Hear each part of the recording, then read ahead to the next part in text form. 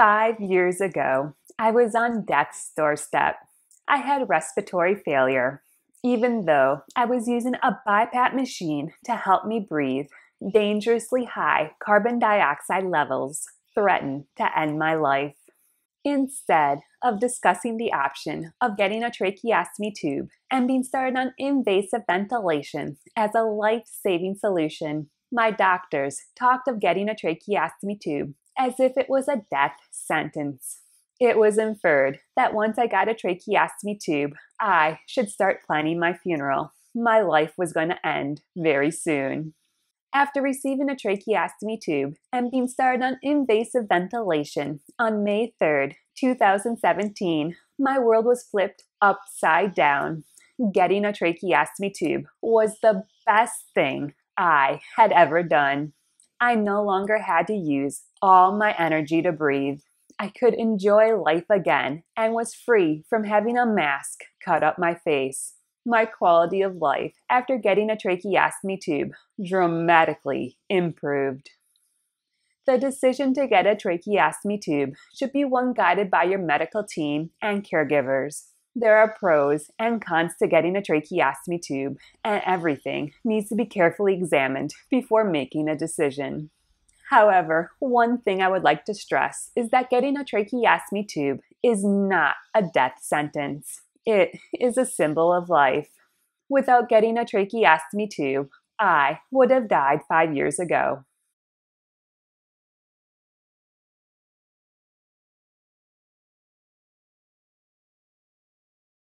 The number one reason for needing a tracheostomy tube is to create an artificial airway to improve breathing. When a tracheostomy tube is in place, less work is needed by the patient to breathe. This translates into the patient having more energy and a better quality of life. If a ventilator is needed, one of the biggest benefits to having a tracheostomy tube is that it removes the mask from the face.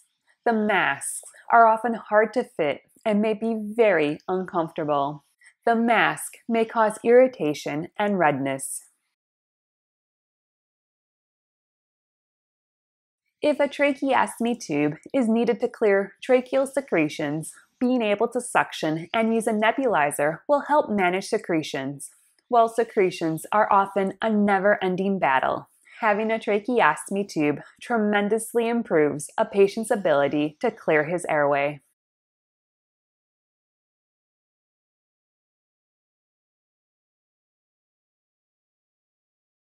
One of the biggest drawbacks with using a tracheostomy tube is that it may increase the risk for infection.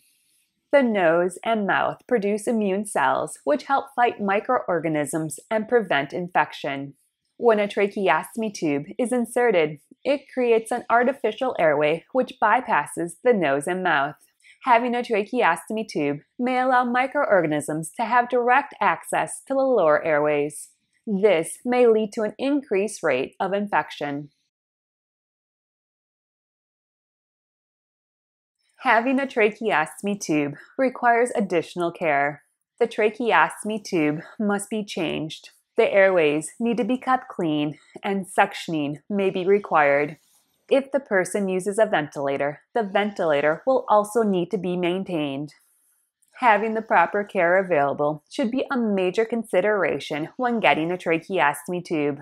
If the patient is able to care for his own tracheostomy tube, that is a huge plus. However, if the person will require the assistance of others, a care team should be set up before getting a tracheostomy tube. Caregivers do not need to be nurses or respiratory therapists. A caregiver simply must be someone who is willing to learn and take responsibility for the tracheostomy tube. With the tracheostomy tube, there are some pastimes which are off limits. For example, a person should not participate in water activities such as swimming, water skiing, and scuba diving. If water enters the tracheostomy tube, it has direct access to the lungs. This can lead to infection or cause the person to drown. Medical providers may have strong recommendations for the patient, but at the end of the day, it is the patient who will live with the decision. However, the patient does not have to be alone in the decision-making process. The goal should be that everyone involved has the space to give and receive information, ask questions, review the options, and discuss thoughts and feelings honestly. This decision should be one shared. The family, patient, and medical team should work together and come to an agreed upon solution. Thank you so much for joining me on my 5th anniversary of getting a tracheostomy tube. Please remember to like and subscribe down below. I hope you have a great day and a wonderful week. Bye-bye.